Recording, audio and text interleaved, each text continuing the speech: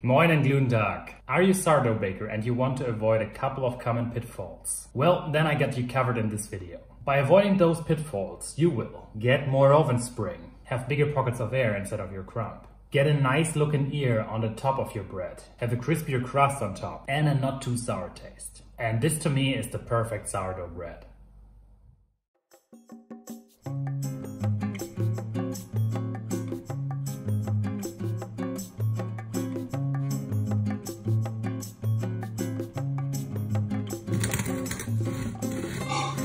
Crispiness.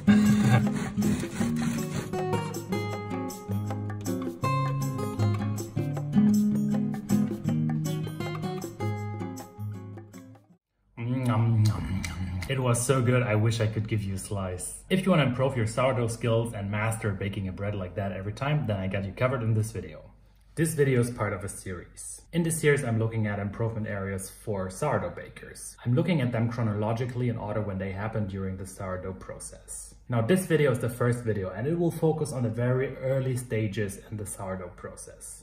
And this brings you to number one, you have the wrong technique for your bread. I would say there's two categories. There's wheat-based bread and there's all the other breads. Now for wheat-based breads, you have to knead a lot. You have to develop those strengths. Whereas for the others, you pretty much just have to homogenize all the ingredients. Kneading is not required because there's no gluten where you could develop any sort of dough strength. One small exception, spelt flour. Modern spelt is very close to wheat, so there's also some kind of gluten development. But in general, I see people kneading a rye bread and then they wonder why it's so sticky, and yeah, it doesn't make any sense. Just stir everything together and you're pretty much done. But if you want that open crumb fluffy wheat bread, then you have to go through all the pain of kneading and much more. So yeah, know what you're making. Number two, choosing the wrong amount of water for your flour. On the interwebs, there's so many amazing recipes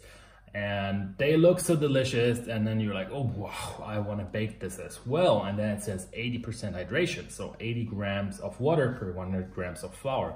And then you just try to bake it and you notice, it just simply doesn't work with my flour.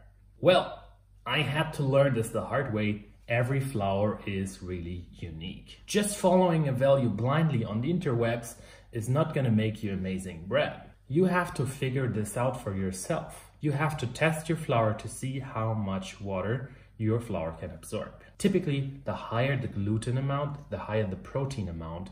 Gluten is around 80% of the protein. The more water you can be using.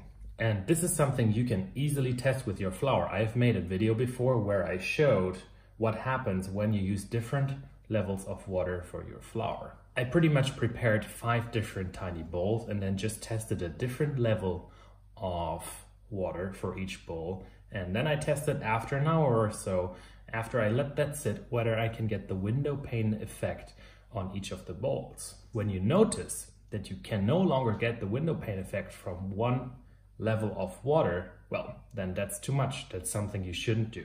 And if you're a beginner, then you should even consider going a little bit lower in terms of water level, because that's going to make everything so much easier. The higher the water level, the more advanced your technique has to be.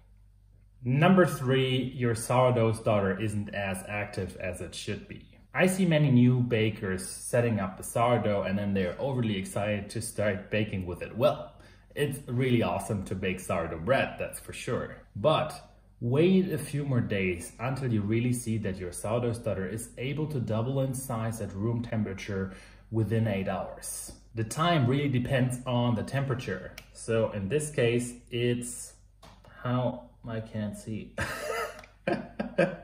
The warmer it is, the faster the fermentation goes. Fermentation is really the key, and that's the process where the microorganisms of your sourdough are digesting the dough. And you want to make sure that that happens at a healthy rate. And that's why you have to create a lot of microorganisms inside of your sourdough. If you don't, the whole process is way slower.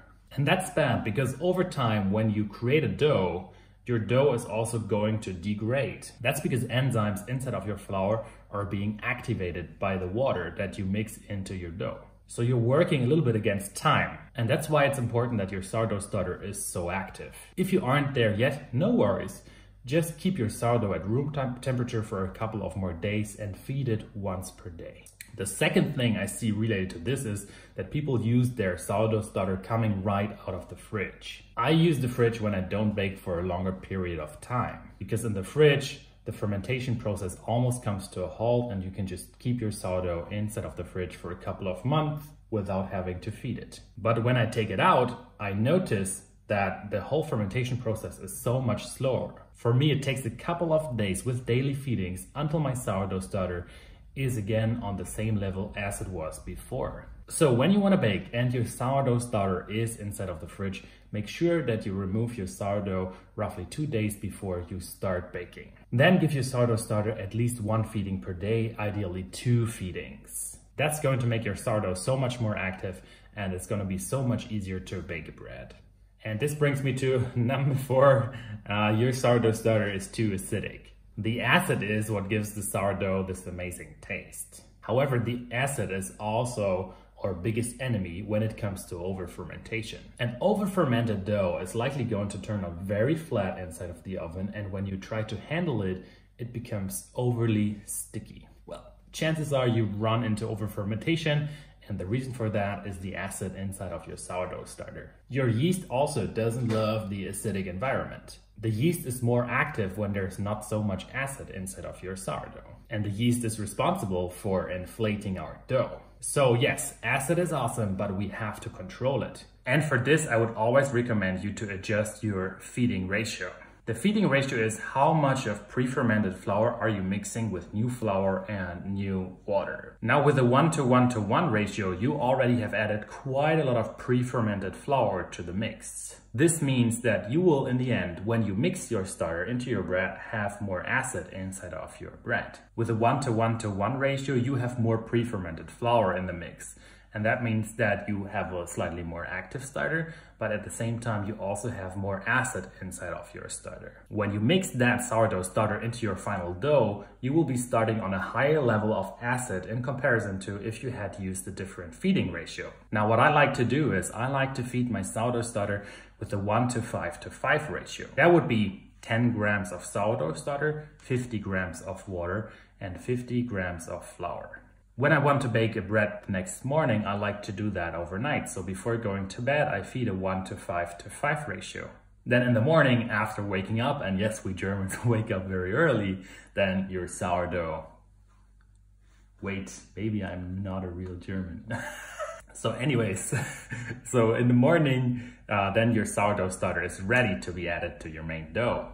What you could in fact do is you could already mix flour and water for your dough overnight as well, and then just put everything together in the morning. So yeah, try playing with your feeding ratio. I think it's definitely gonna make a big difference. This brings you to number 5. Okay, this was a strange mix. And yes, number 5 is you are not building enough dough strengths. And number 5, you are not building enough dough strength. I'm sorry for my German TH. Now, dough strength. Dough strength is when you develop the gluten inside of your dough. By mixing, you are creating a strong gluten network inside of your dough. Now, that's the basis in the end. If your dough holds together for getting that oven spring.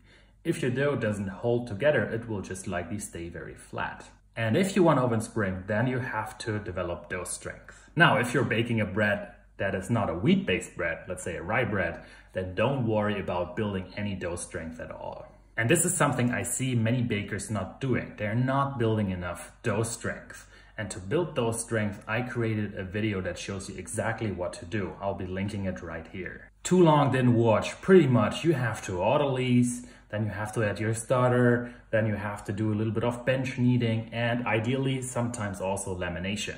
If this doesn't make any sense for you, all the strange words I just said, then have a look at the video that I just linked. Now that you added your sourdough starter and you build all that strength, the bulk fermentation process starts. And there's so many things that can go wrong during your bulk fermentation process. I've been struggling so much myself with it. However, since this video is already so long, I'll take the other pitfalls and put them into another video. And as this series is still in the making, I would be very curious to know what would be some of the top tips you would recommend a new sourdough baker to follow. What piece of knowledge has made you a better sourdough baker? Please let the others know and drop a comment in the comment section. I hope you enjoyed this video and you learned something new. May the gluten be with you, and see you again soon.